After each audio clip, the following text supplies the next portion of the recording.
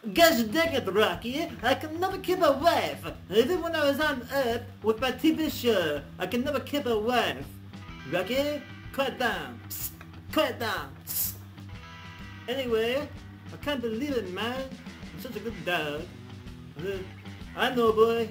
I know. I can go find a new wife on Mars. Hey, they're paying me to go train the new dogs.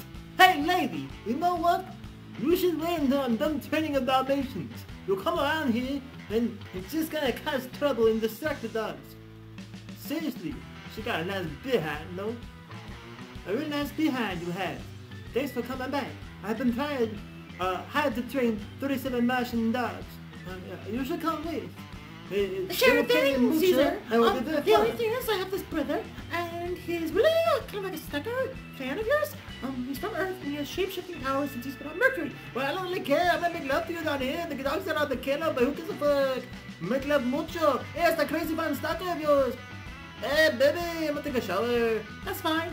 Well, yeah, it's just like a real nice shower. Hey, is that the crazy fun stalker? Get my dogs. Hey, man, listen up here. Don't give a fuck about your dogs, man. Well, I got some inbred schnauzers and I need a consultation. I don't believe you, man. If you really had some inbred schnauzers, you'd materialize them right now. Well, I don't have that power right this second. Hey, man, you know what? You should leave me alone. And this guy's a real celebrity jerk-off, sis. Not like I thought. Well, he's still my boyfriend. Hey, man, that doesn't sound like a ringing endorsement at all, man.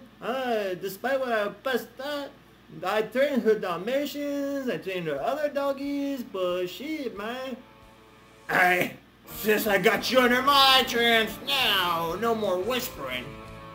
Oh, well, you know, this really sucks, man.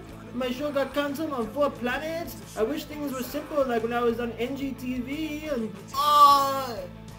Maybe I can go find a new market somewhere else. Chorizo and tequila, negative mix. Hey, program executives, I feel revitalized today. My TV show is still viable. Come on, give me a chance. People still want to see me tisk at doggies. All I said to them was I trained them in unconventional manners. Yeah, I heard him. And I'm celebrating here with you folks because you've been a part of my life and I love doggies.